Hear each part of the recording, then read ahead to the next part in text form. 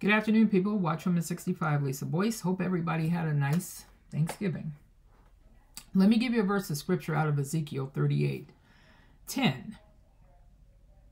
And it says, "Thus saith the Lord God, it shall also come to pass that at the same time shall things come into thy mind." Talking about Russia and the rest of the nations that are not only against the U.S. but against Israel. "At the same time shall things come into thy mind, and thou shalt think an evil thought." And that will happen. That's happening right now. So let me give you the gospel. It's in 1 Corinthians 15:1-4. Christ shed his blood for all of our sins, past, present, and future, was buried, and rose again on the third day, according to Scripture. We're saved by grace through faith in Christ alone, not of ourselves, not of works, lest any man should boast. That is grace, something we didn't earn, something we don't deserve, that God gave his only begotten Son. Wow. "That whosoever believe in him will not perish but have eternal life." How do you come to that? You admit you're a sinner in need of Christ. The moment you put your faith and trust in Christ and his blood, the moment you accept Christ as Savior, not only are you saved, but you are justified by the blood of Jesus. You are protected by the blood of Jesus. You are rapture ready, which is going to happen at any time.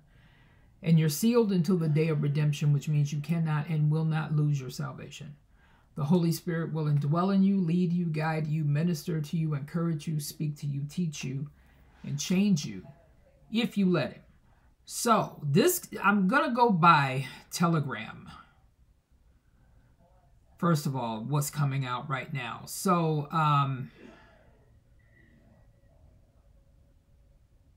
and this is saying, and this is the Times of Israel, and this is saying that chances of war resuming in Lebanon are 50%. Some defense officials said to estimate. So this war is probably going to resume. Now, Netanyahu had a cabinet meeting yesterday because I guess Lebanon and others violated the ceasefire. So some in Israel's security establishment are estimating the chances of a resumption of the war against Hezbollah in Lebanon at 50%, according to Ynet. So the report says that one of the reasons the government is yet to call on tens of thousands of displaced residents of the north to return to their homes. The more the rules and their enforcement are clear from the get-go, the better they would hold up later. So I don't know whether this thing is going to, I think this thing is going to break at any time. As soon as they put it out there, it was a done deal. I mean, it was, yeah, this is not going to last. This is not going to last at all. So it's going to resume, and Netanyahu has already said that they will be hit harder this time than before. Now let's go to Russia, because right now there are U.S. officials stating that U.S. intelligence are saying that the nuclear rhetoric that Putin is putting out is bluffing. He's bluffing about this. Now let me just give you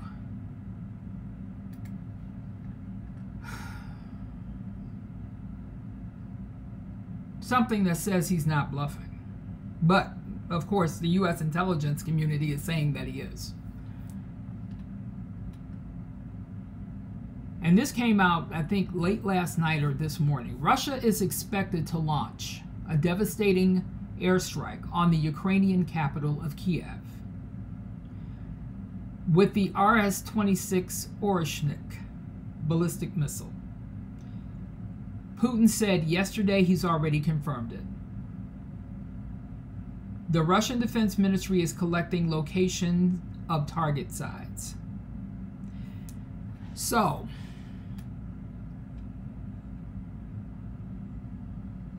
now this hypersonic missile, this new hypersonic missile is not a joke. And the U.S. intelligence community is putting a spin, is trying to downgrade the rhetoric right now, because they know that people are listening and they know that people will panic.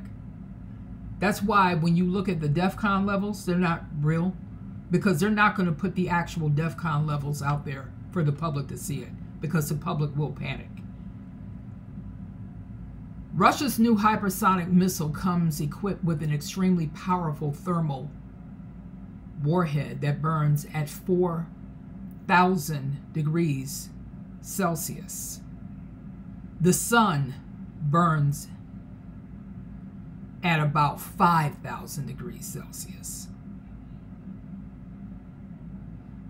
This thing is hot enough to vaporize concrete, destroy even the most hardened military hardware, and even melt steel beams. The sun is at 55 degrees Celsius.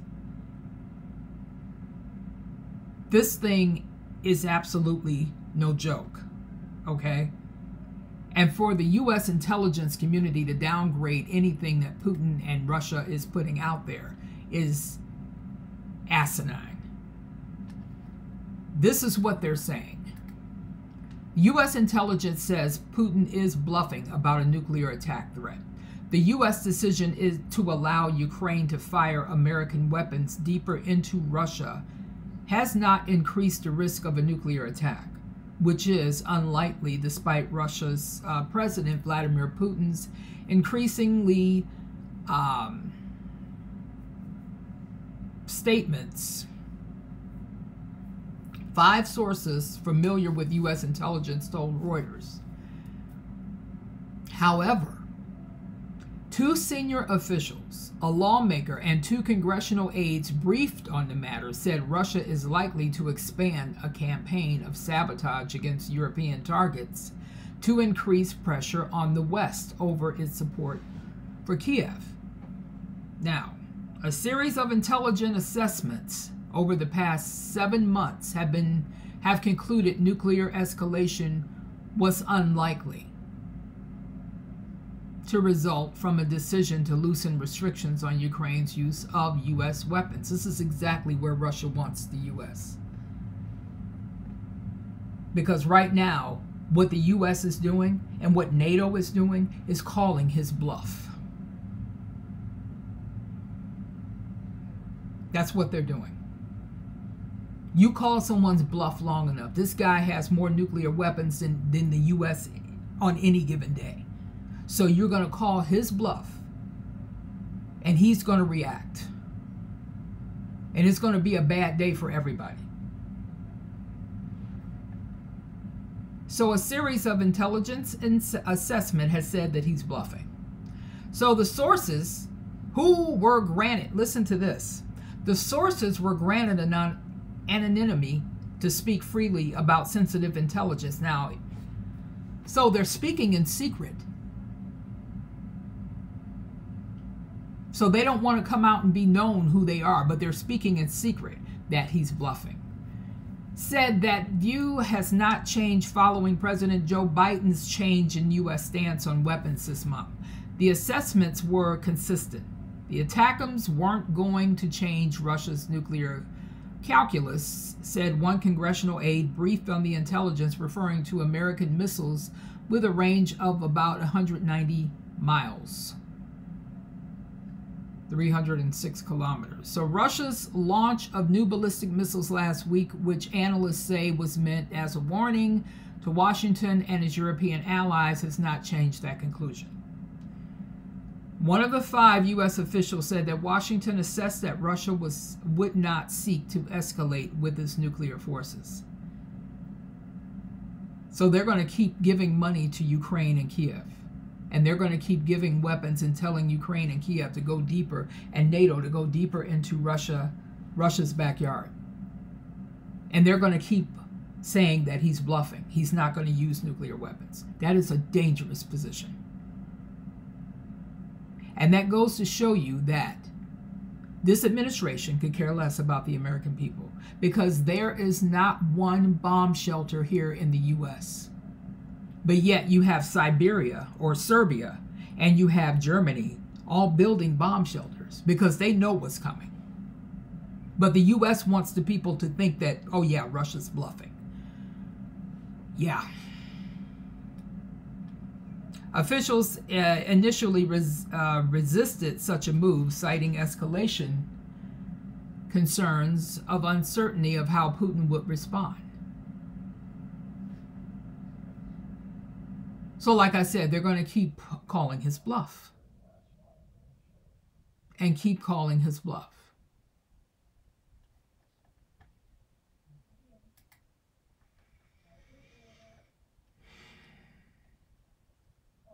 This is insanity at its highest, for real.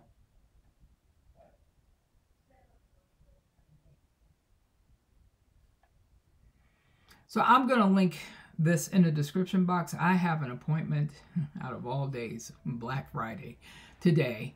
But I will be back later. And I will see what else is going on today. I feel kind of under the weather a little bit, but I'll be okay.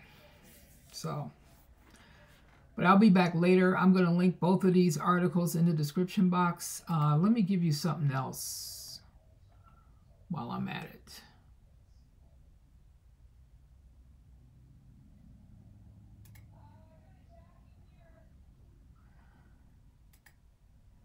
If you really think, you know, you cannot accept what the U.S. is saying about this whole thing.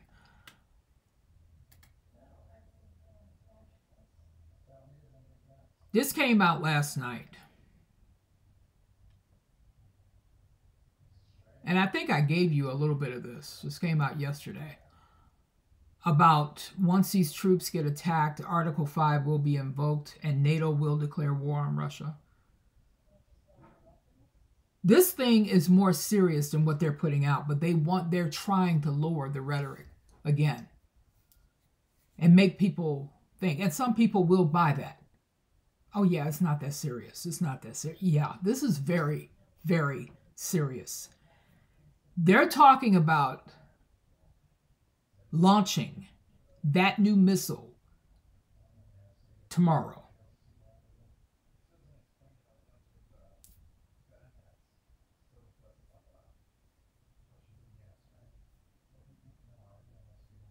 Yeah. So for this U.S., so-called U.S. government, this administration, to downplay this and think that he's bluffing, like I said, is asinine. So I'm going to link the articles in the description box, and I will be back on later. Thank you.